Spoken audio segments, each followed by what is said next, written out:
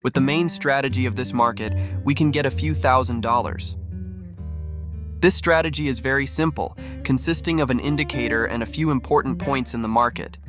We know when the price in a time range reaches too much in the time zone or stays more with this indicator. You can take the pump and dump for yourself. This two strategy is one of the most profitable strategies in the market. Knowing a few important points, we can profit from it. Well, first, search the MACD indicator and then the Relative Vigor Index, i.e. RVI. Then we will see what can be done on the chart. Consider the upward trend that the ceiling and floor are higher than each other, or the new ceiling is higher than the previous ceiling and the previous floor is higher than the new floor. We have a lot to do with floors and ceilings, and we can even predict the future. Let's see what will happen in the end of this process. Either it will turn into suffering or it will continue its downward trend. Thank you for liking the video. Let's go to the most important strategy from which you can learn a lot. We have to identify the trend from the beginning and know whether we are going to fail with this strategy or not. We should draw support and resistance in important areas, especially in the blocks. We cry more and we trade a lot in the direction of RON.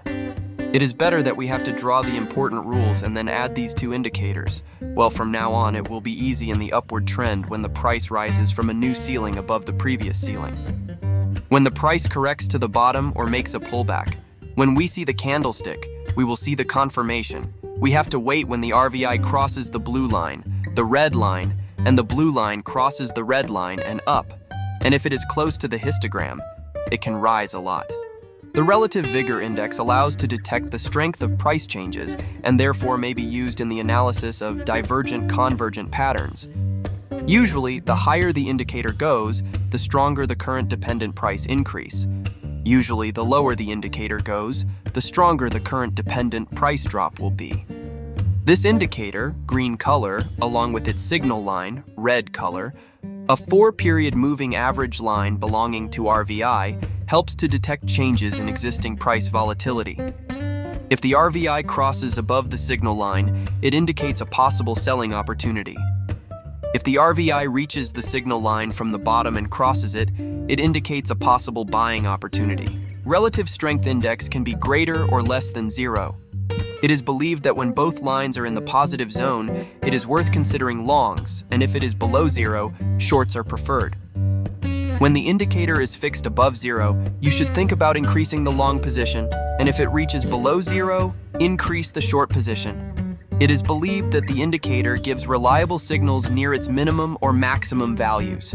Received signals close to the 0 mark should be ignored or wait for confirmation. In case of error, it is worth moving the stop loss behind the market. A trader receives a strong signal when he sees a divergence. The price continues to update extremes and the indicator does not follow it.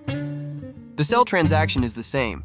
When the price reaches the resistance zone, we should wait for the signal line crosses of the two indicators. One point is very important. We must know that when the price reaches the important zones, we must remember that the zone that has a Mackey reaction should be pulled back.